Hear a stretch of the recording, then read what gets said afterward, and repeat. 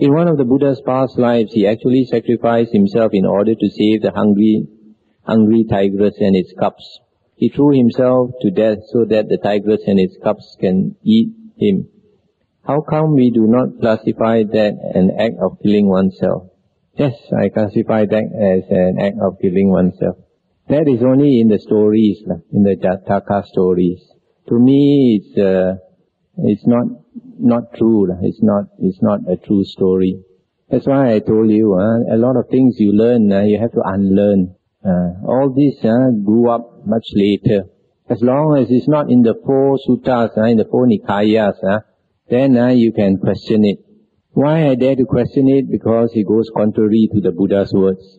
The Buddha said, a good man's charity, a good man's act of charity, does not harm himself, does not harm others.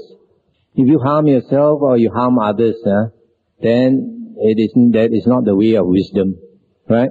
So how can he go and sacrifice his body to a tiger? A human body is more important than a tiger's body.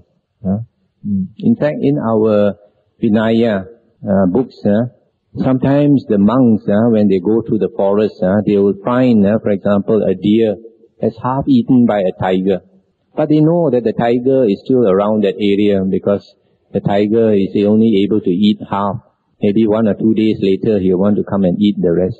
But they took this meat because they wanted to eat it. So they took this meat back to the monastery and asked some people to cook it, some lay people to cook it. So somebody asked the Buddha, is this an act of stealing? Because you're stealing the tiger's kill, right? No. Then the Buddha said, never mind.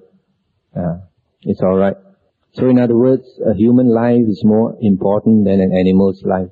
If you were to offer your body to a tiger, after eating your body, you'll look for some other humans to eat, right?